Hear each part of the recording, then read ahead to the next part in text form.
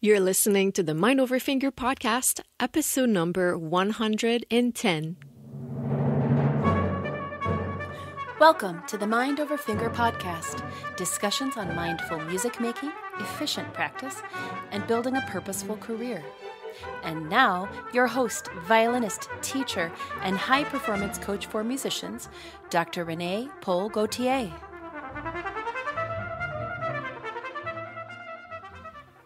Hi, everyone. I hope this episode finds you happy and thriving. Today, I'm really excited to bring you an artist that I have admired for the longest time, violist Kim Kashkashian, who's internationally recognized as a unique voice on the viola. Kim was born of Armenian parents in Michigan, and she studied the viola with Karen Tuttle and legendary violist Walter Trempler at the Peabody Conservatory of Music in Baltimore. Since the fall of 2000, she's taught viola and chamber music at the New England Conservatory. In addition to several Grammy Award nominations, Kim's recordings received many awards, including a 2012 Grammy Award in the Best Classical Instrumental Solo category, the Cannes Classical Award in 2001, and the Edison Prize in 1999. She has worked tirelessly to broaden the range of technique, advocacy, and repertoire for the viola, and she's a staunch proponent of contemporary music. Kim is a regular participant at the Verbier, Salzburg, Lockenhaus, Marlborough, and Ravenna festivals. She has a long-standing duo partnership with pianist Robert Levin and percussionist Robin Schulkowski, and played in a unique string quartet with Gideon Kremer, Daniel Phillips, and Yo-Yo Ma. As a soloist, she's appeared with the great orchestras of Berlin, London, Vienna, Milan, New York, and Cleveland, and in recital at the Metropolitan Museum of New York, Kaufman Hall, New England Conservatory's Jordan Hall, as well as in Philadelphia, Pittsburgh, Cleveland, Frankfurt, Berlin, Paris, Athens, and Tokyo. In our conversation, Kim shares beautiful and extremely powerful thoughts on many important topics, such as developing expressivity in music making, the importance of letting go of desires in our work, the importance of listening to ourselves with love, and so much more. It's an information and inspiration-packed episode, and I hope you enjoy and find value in our discussion. Let's go to the show.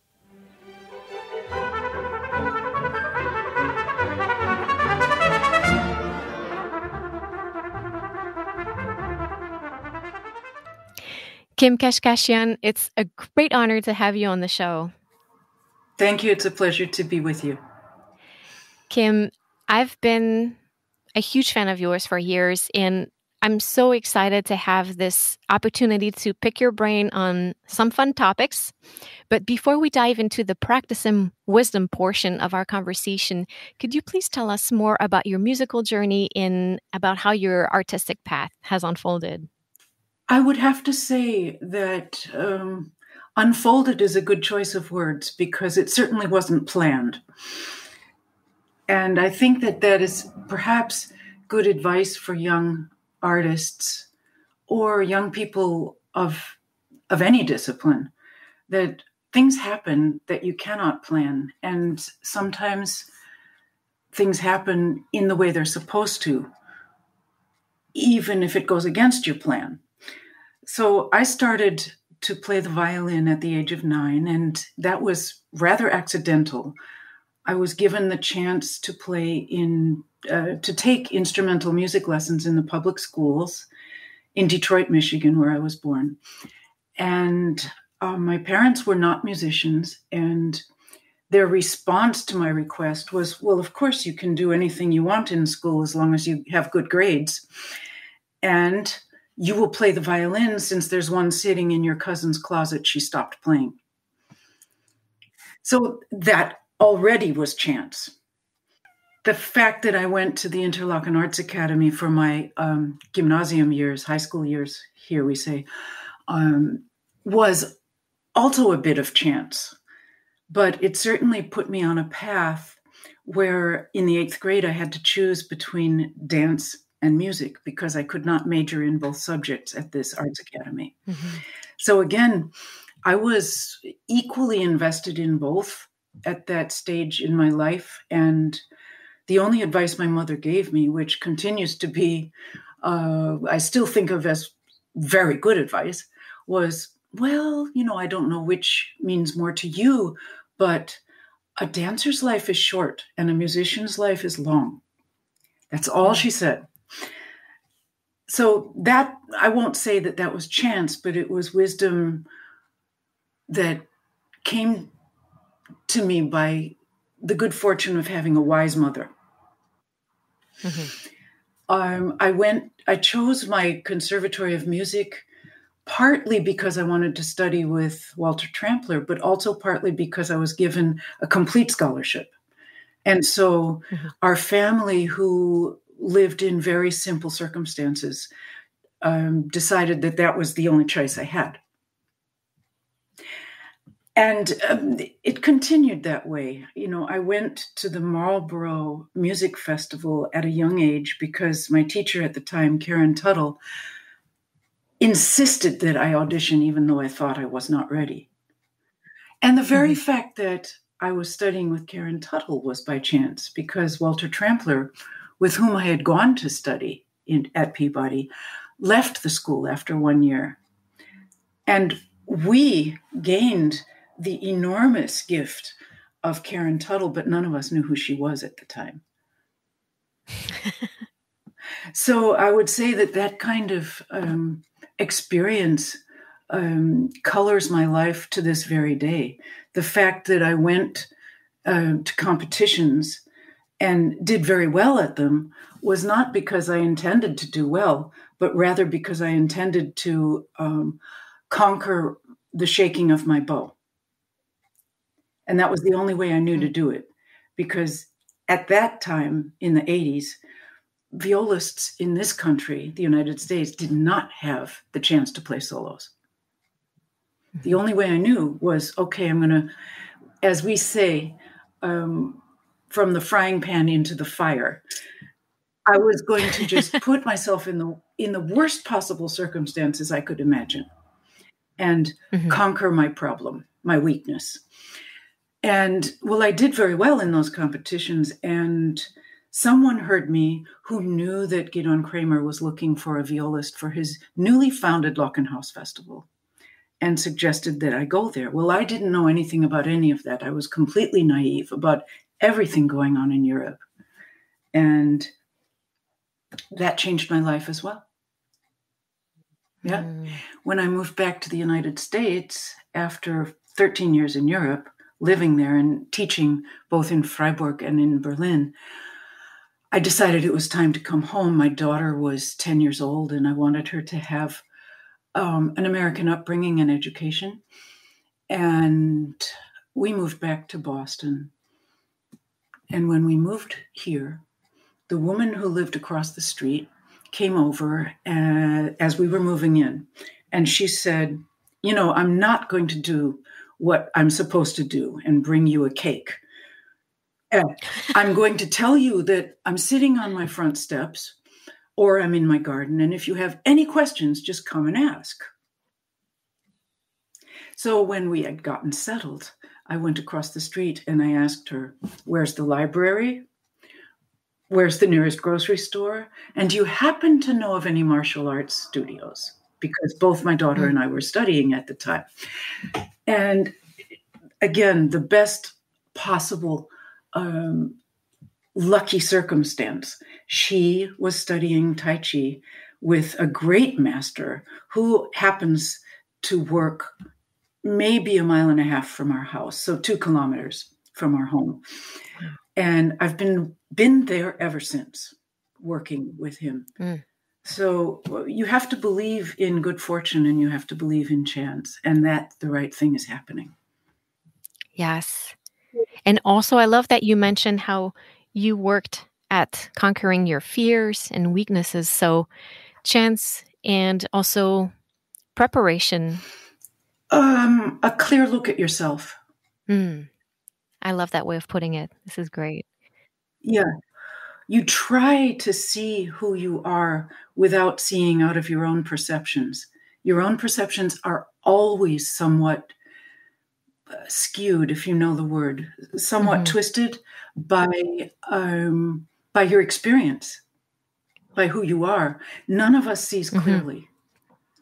We see through our own eyes. So to try to see as objectively as possible and look at that reflection and see, this is what I need to work on.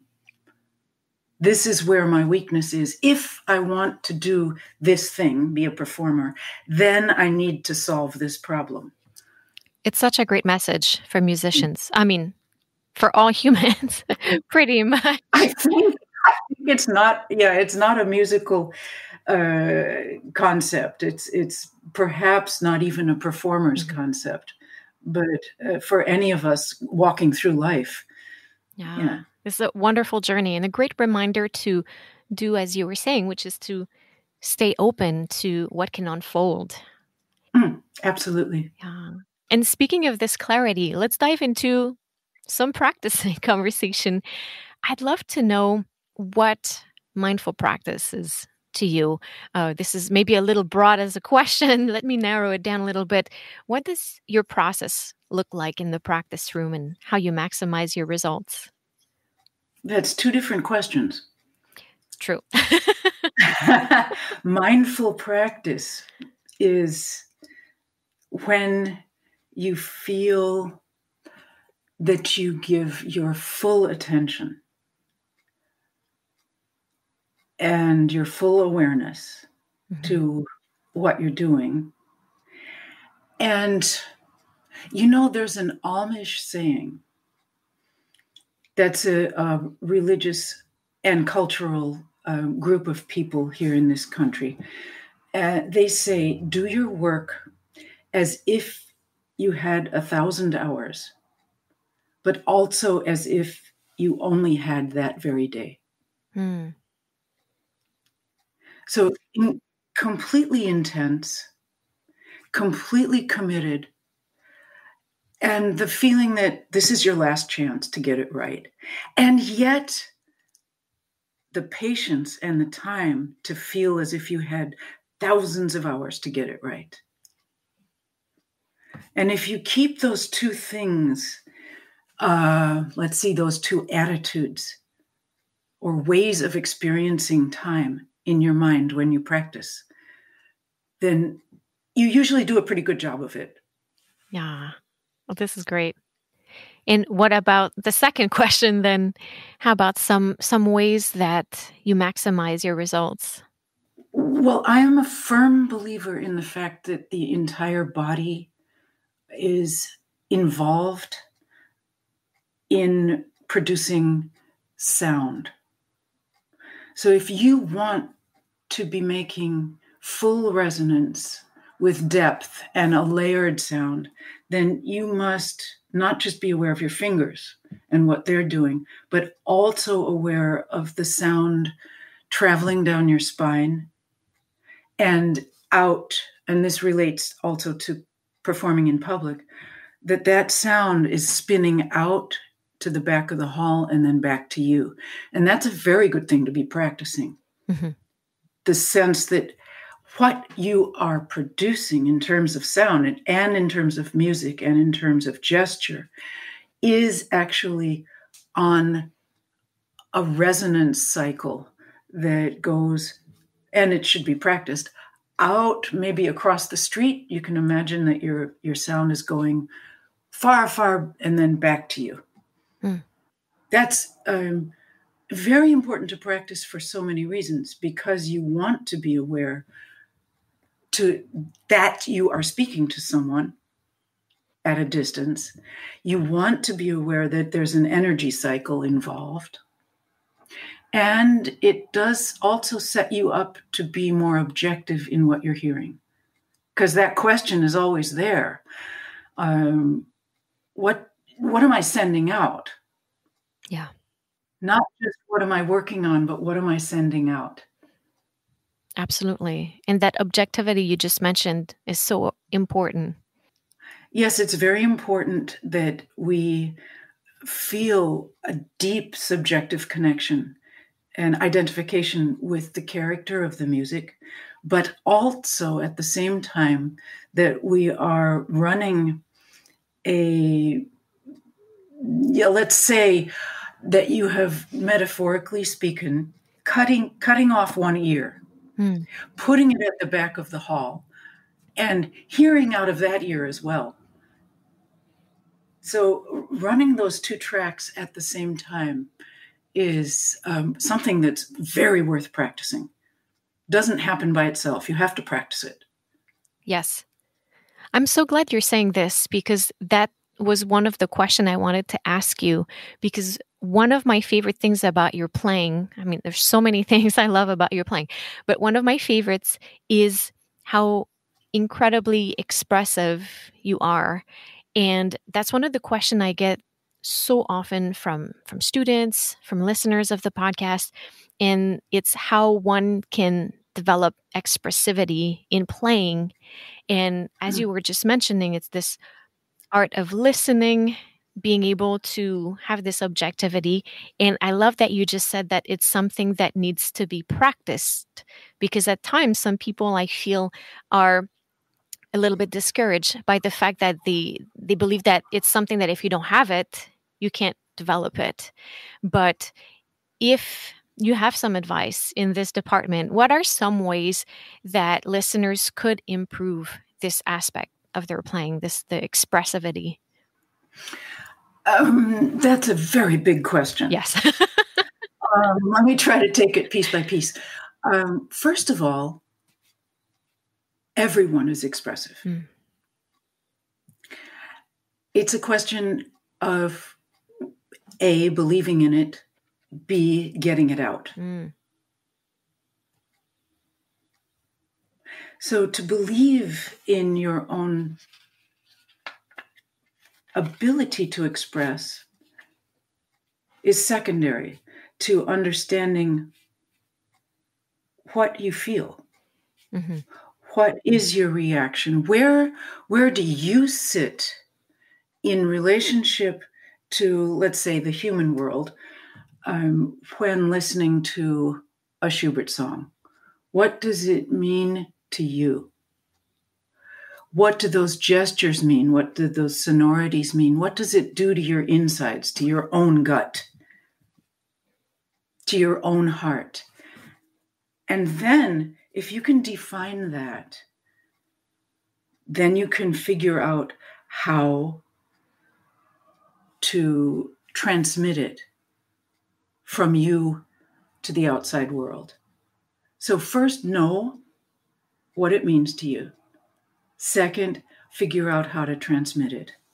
Now, in terms of knowing what it means to you, I can't help. But in terms of transmitting it, there are a lot of beautiful tricks. And the first is to say to yourself,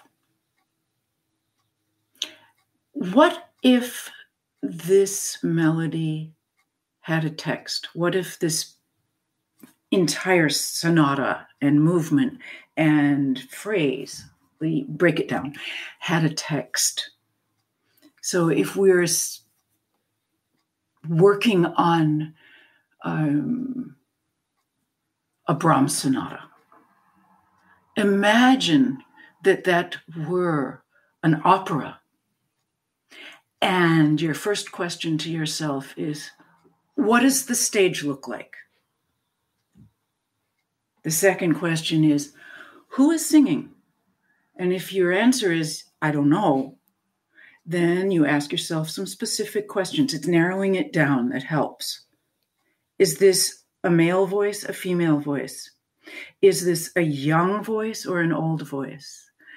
Is this someone speaking to us out of a condition of wisdom and giving advice? Or is this someone who is speaking out of a condition of longing and wanting something? You start to define these things, and then who is this person speaking to? What might they be wearing? Make a real image for yourself. Personify the music. And then you're very likely to understand the gesture you need to be making, the sonorities that you want, the colors that you want, how it shifts, and where does the second voice come in? Where's the answer to that first statement? And who is that person? So I find this for myself and for my students an extremely useful exercise in making expression more potent. I love that. It's very efficient. And I love that it encourages to introspection and really finding the answers, as you said it so beautifully, what it means to us and how to express it subsequently. Well, the exercise that I just spoke about could be considered to be really stupid, because you could have multiple emotions and you don't want to have to decide which one. But the point is that if you decide for now, for this moment, which one, you can always change your mind tomorrow. Yeah. So I once took a class of young visiting Chinese students to the museum here in Boston. They were having a fantastic exhibition of the artwork of someone and showing many different versions of the same subject. So there were 4 different versions of a beautiful vase with some fruit next to it. One of them was basically in purple. The other one was basically in orange. One was with a lot of light shining onto it. One was very dusky. And one of the girls came to me afterwards and said, "Why did he make it look so different?" And I said, "Because he saw differently every day." And therefore, you can do that when you play a Bach suite. You don't commit to one solution. You commit to one solution on one day. And you give yourself permission to say the next day when you wake up, "Oh, you idiot. Of course it's not purple. It's green." Or anything like that. So you are making a commitment to the expression of communication. Yeah. You are not making a commitment to a fact. That's why the arts are what they are, and that's why we are fascinated by them, and that's why we can play the same piece for many, many years. Yes. And never get bored. Yes. It's such a beautiful way of putting it. Thank you for this. Kim, in preparation for this interview, I was looking back at some of your past interviews, and I came across one that resonated strongly with me from the Strad magazine back in 2020. And I will link this article in the show notes. But in it, you talk about tension in playing, and you make this distinction between desire and intention. And that's something I talk about so much with my clients and the participants in coaching programs that I lead. And in the interview, you refer to your Tai Chi teacher, whom you just told us about a little bit earlier. And here's what you say about this. You say, "My Tai Chi teacher told me, you're using too much desire and not enough intention. Thinking that way opens a lot of doors because it gets rid of the personal. Things aren't tied to your feelings in the same way." Can you unwrap this for us, this difference between intention and desire and how it fits in the context of tension in playing? Because I feel like that's a really important topic for all of us, how we usually tend to maybe mix the two.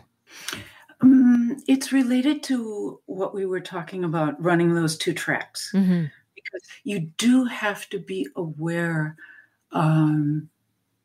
of who you are and where you sit in the universe. And everybody has desires and longings.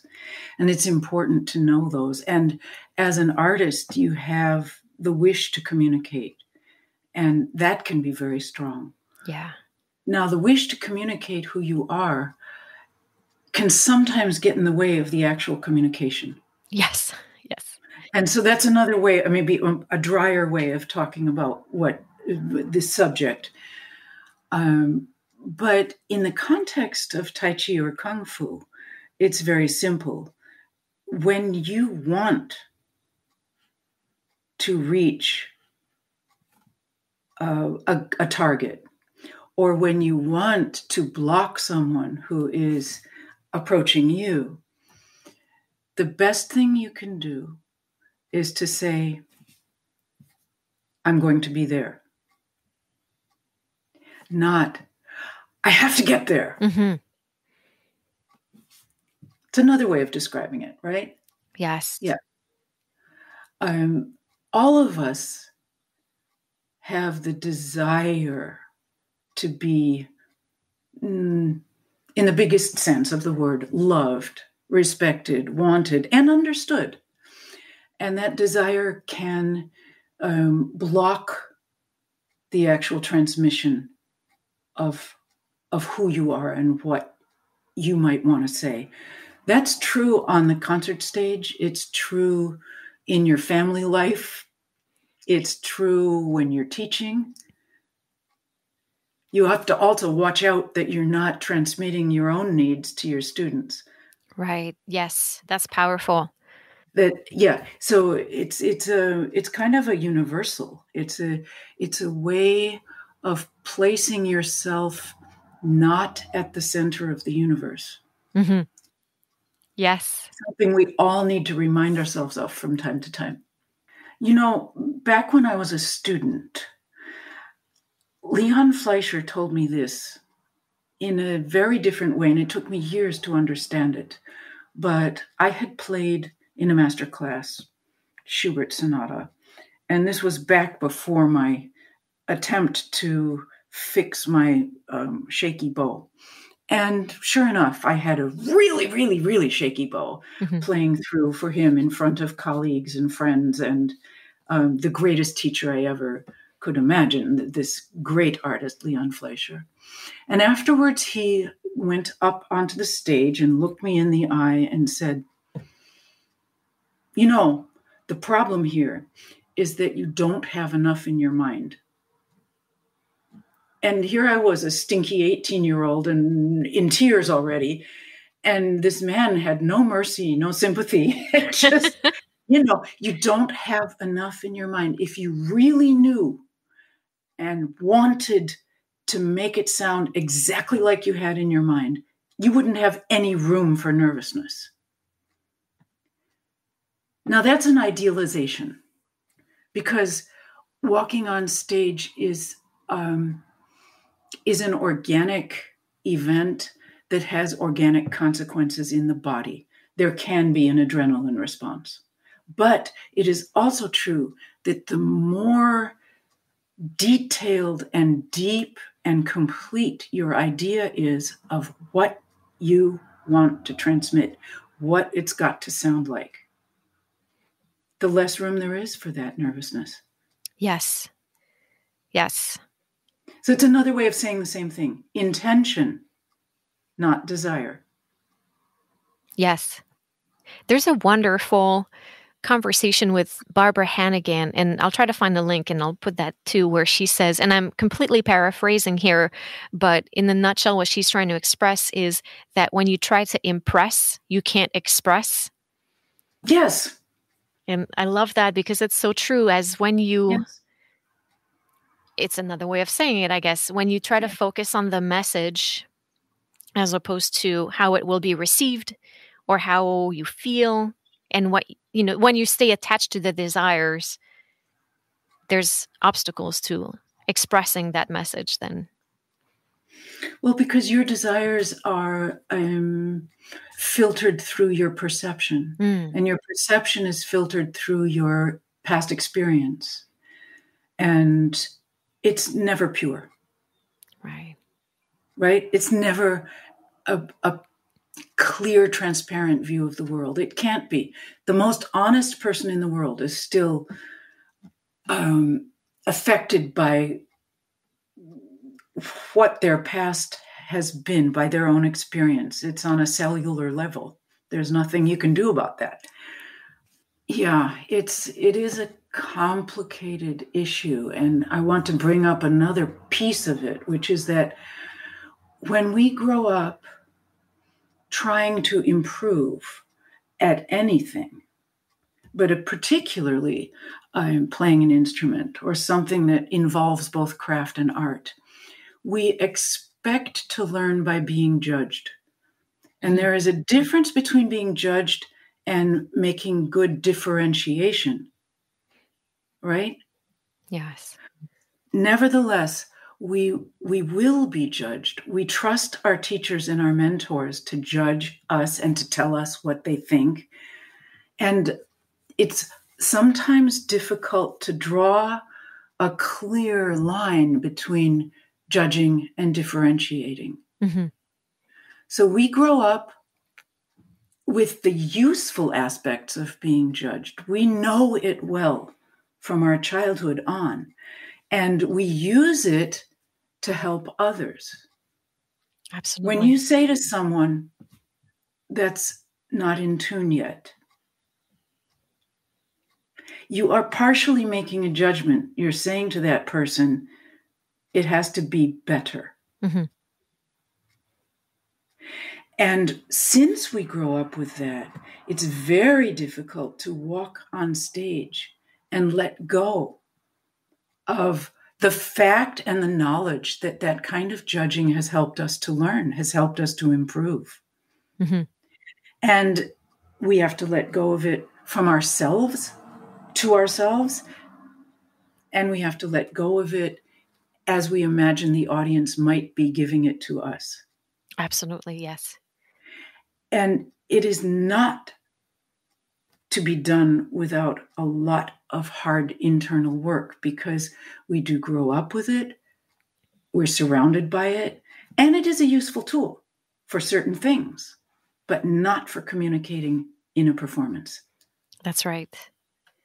One way I talk about it to students and clients is the distinction between assessing and judging, which is assessing what is versus judging themselves. So if I use the example that you use is to tell themselves the F sharp was too flat or too sharp versus I play out of tune or I have no intonation. And one of them makes them more empowered to fix the issue versus feeling doomed as an individual. Mm-hmm. That's exactly right. And so you used the word assessing and I used the word discerning. Mm-hmm. So, but it's exactly the same. We're talking about the same thing. Yes. And I love that.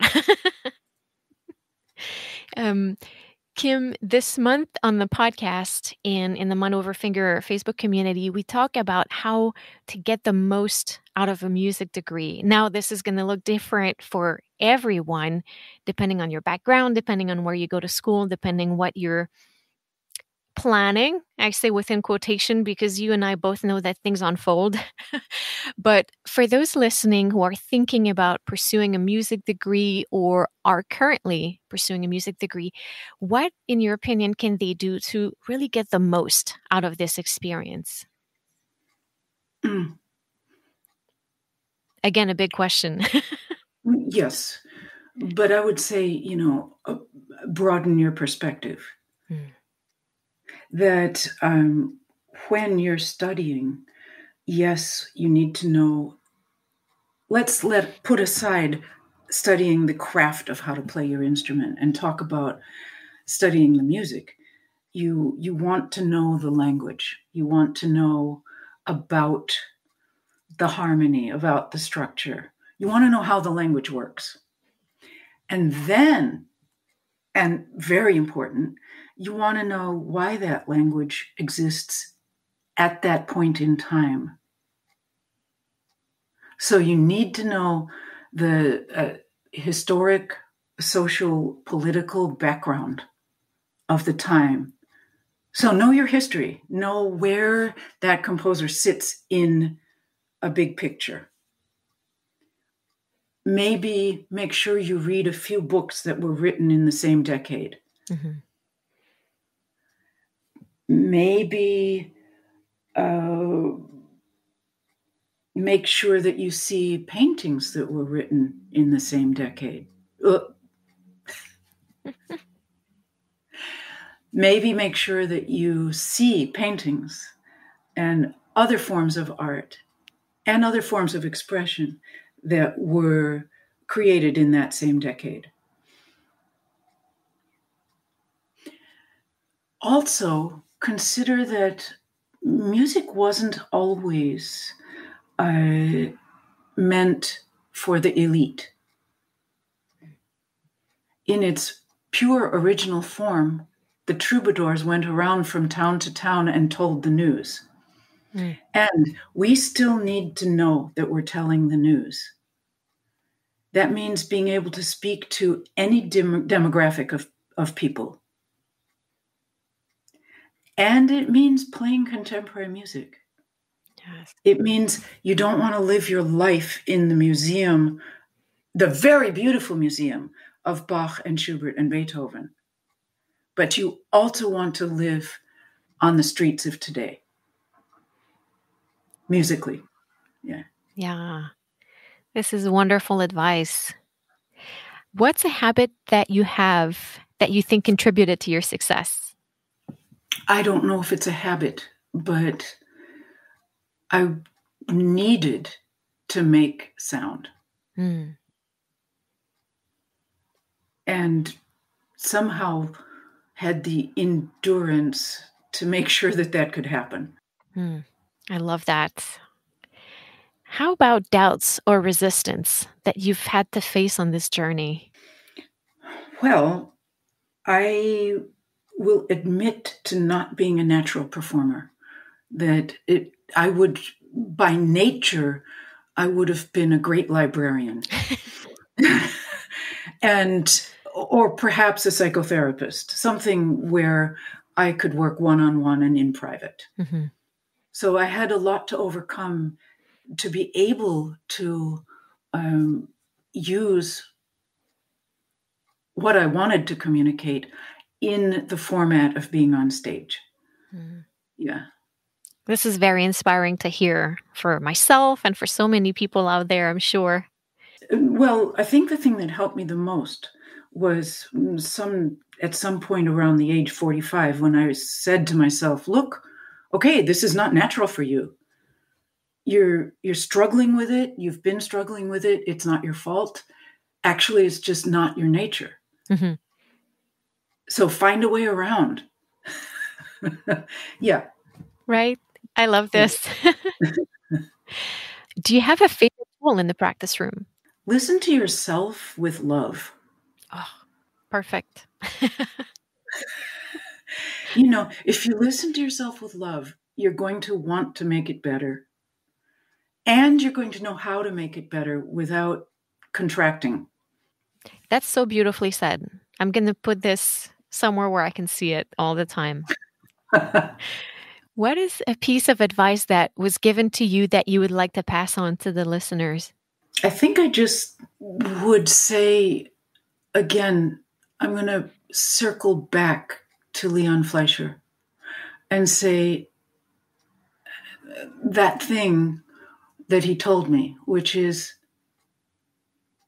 when you fully know exactly what you are trying to do, you will be able to do it. Mm. So, but examining that takes a huge amount of time and patience and endurance and a good look in the mirror. Yeah. But it's so I'm giving you a complicated answer, but it's also a very simple one. It's know yourself. Yeah. Know yourself and know what you want to say and find the way to say it. Really wise words. And finally, how about a quick actionable tip that the listeners could implement today in their musical lives? Go do something else.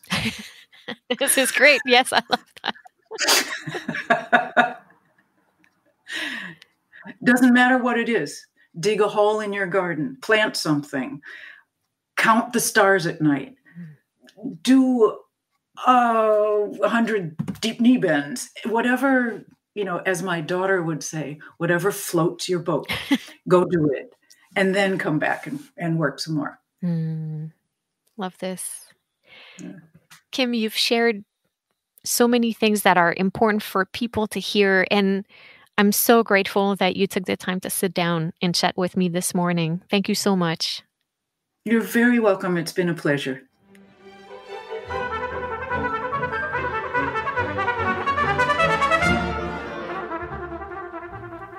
Thank you guys so much for listening. I hope you enjoyed this conversation with Kim Kashkashian. I personally have many favorite moments from this episode.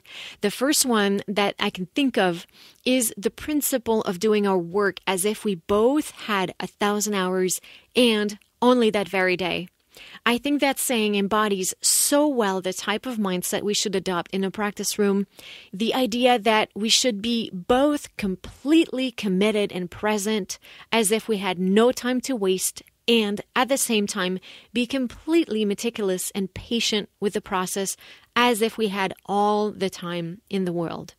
I think most problems happen in the practice room when we either waste time by being mindless or we try to rush the process. So I'd like to invite you to try this week in your practice room, to have this blend of utmost patience and diligent urgency in your work. And while you're at it, why not add this one additional element that she mentions, which is to listen to yourself with love. As Kim says it beautifully, if you listen to yourself with love, you're going to want to make it better. And if you know me a little bit, you know that self-compassion in the practice room is one of the things I advocate the most. So try all these things and join me on Friday, October 29th at 10 a.m. in the Mind Over Finger community for a discussion on this topic. I want to hear all about your experience and your views on this, and I'll be happy to answer any question you have about practicing, performing, and creating a meaningful musical experience.